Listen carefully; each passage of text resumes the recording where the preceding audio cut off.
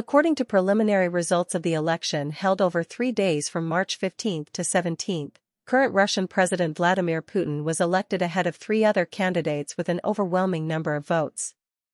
President Vladimir Putin, Russia's Historical Choice, Part 1. The results of the 2024 election can be predicted because Vladimir Putin is not only the president but also the leader of the Russian people. After this term, if he is healthy enough and has other conditions, he can absolutely run for election in 2030 to lead the country until 2036. Let's find out why he is so highly trusted by Russians. Sincerely introduced to readers a series of articles by Colonel Liu Mao, former head of Military Science Information Department, Institute of Defense Strategy.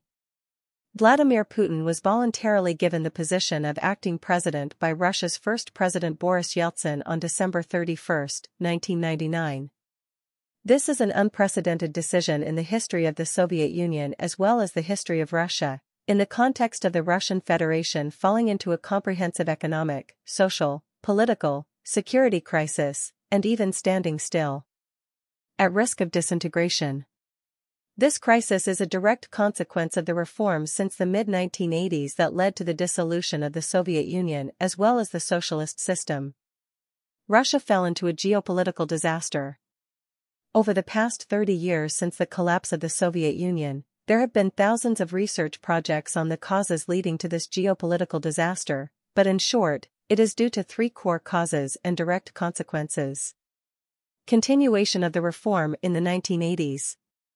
Firstly, mistakes in the reform path of real socialism. Regarding this reason, Mr. Putin once commented that the collapse of the Soviet Union could be prevented if the right and effective reform path was found. Second, the process of self-evolution, degeneration, and metamorphosis of a large number of officials and party members of the Communist Party of the Soviet Union led to the betrayal of socialism by many senior leaders in the party, standing and led by Mikhail Gorbachev and Alexander Yakovlev. Third, according to declassified official U.S. doctrinal and strategic documents, Washington's strategy of peaceful evolution in the Cold War era aimed not only to disintegrate the Soviet Union but also to wipe out the country. Russia is removed from the world map, regardless of whether it develops along a socialist or capitalist path. These 3 causes are closely related to each other. In particular, America's strategy of peaceful evolution against the Soviet Union was one of the very important reasons that led to the collapse of the Soviet Union. Immediately after the collapse of the Soviet Union, the leadership in Washington declared America the winner and Russia the loser in the Cold War. That's why the U.S. always forces Russia to accept Washington's arrangement in the unipolar world order after the Cold War and completely ignores Russia's legitimate interests as a sovereign country. The decisive period of America's victory in the strategy of peaceful evolution took place from the mid-1980s. During this period, the United States implemented 2 strategic projects, the Harvard Project and the Houston Project. The Harvard Project was carried out during the years when the Soviet Union carried out reforms to disintegrate the Soviet Communist Party and the Soviet Union. The Houston Project aims to disintegrate Russia into many areas under the control of the U.S. and its allies. Helping America effectively realize the Harvard Project were Western influence agents who once went underground and climbed to the highest leadership positions in the Soviet Communist Party. Therefore, the reform process in the Soviet Union coincided with one of the stages in the Harvard Project, which took place under the direction of Mikhail Gorbachev as General Secretary of the Communist Party of the Soviet Union with effective advisors. His name is Alexander Yakovlev, an American spy. After the collapse of the Soviet Union in 1991, Gorbachev and Yakovlev appeared as traitors to the Soviet Union. In 2001, in the introduction to the Black Book of Communism, Mr. Yakovlev admitted, the goal of reform is to eliminate the political system of the Soviet Communist Party and the Soviet state.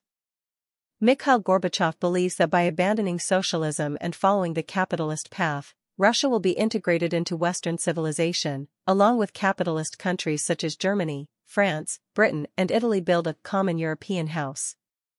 The first president of the Russian Federation, Boris Yeltsin, during his visit to the United States on June 17, 1992, gave a speech to the National Assembly of this country, officially declaring that Russia voluntarily abandoned communism and integrated. In the free world, the leader is America. With the policy of comprehensive cooperation with the West, President Yeltsin invited American economic, political, and security experts and advisors to Moscow to help Russia carry out a comprehensive reform program following the model of capitalism. Copy. With the help of American experts, led by Professor Jeffrey Sachs of Harvard University and a special advisor to Mr. Yeltsin, the Russian government carried out a comprehensive reform program called shock therapy to bring Russia's accelerated development and integration into the West. In it, the centrally planned economy was completely eliminated and transformed into an unlimited free market economy, abolish the Soviet political system to build new political institutions, erase the history of thousands of years of Russian civilization, including the history of the Soviet period. In addition, with the help of American legal advisors, the Constitution of the Russian Federation was drafted at breakneck speed in 3 months and took effect on December 25, 1993. Notably, the 1993 Constitution stripped Russia of its sovereignty.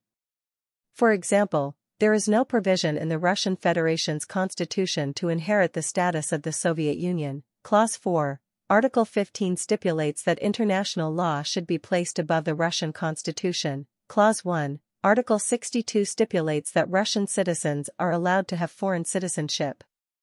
Taking advantage of this provision, a series of Russian government officials from central to local levels as well as in the Russian parliament have dual citizenship and can own personal property abroad.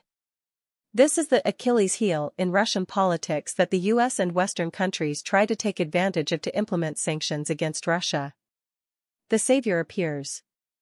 Relying on the United States to reform Russia was a strategic mistake of President Yeltsin, bringing Russia into a comprehensive economic, social, political, and security crisis and facing the risk of disintegration. American character. In 1996, Mr. Yeltsin's reputation dropped to only 3%. On August 21, 1998, the Russian House of Representatives, with 248 votes in favor out of a total of 450 lawmakers, proposed that Boris Yeltsin resign. On May 15, 1999, the Russian State Duma held an impeachment meeting against Yeltsin, accusing him of being guilty of the events that led to the dissolution of the Soviet Union, caused the Chechen War, weakened the Russian army and caused catastrophic population decline. In that hot water context, in August 1999, President Boris Yeltsin decided to appoint Vladimir Putin, director of the Russian Federal Security Service, as Prime Minister of Russia, officially bringing Mr. Putin onto the stage. Kremlin politics. Just 4 months later, on December 31, 1999, Mr. Yeltsin voluntarily gave the position of acting president of Russia to Vladimir Putin according to the provisions of the Constitution, with the hope that this man will save Russia from the risk of disintegration. However, this historic decision by Mr. Yeltsin also pursues another calculation. Vladimir Putin will ensure that he will not be impeached after retirement. As expected, the first document that acting President Vladimir Putin signed was the decree ensuring a safe retirement for Boris Yeltsin. Accordingly, Boris Yeltsin, as well as all members of the nepotism apparatus, a common term referring to figures close to the Russian government during Mr. Yeltsin's nearly 2 terms in power, will not be punished. Prosecuted for causing a crisis that could lead to the dissolution of the Russian Federation, using the military contrary to the Russian constitution, corruption, bribery and embezzlement of public funds.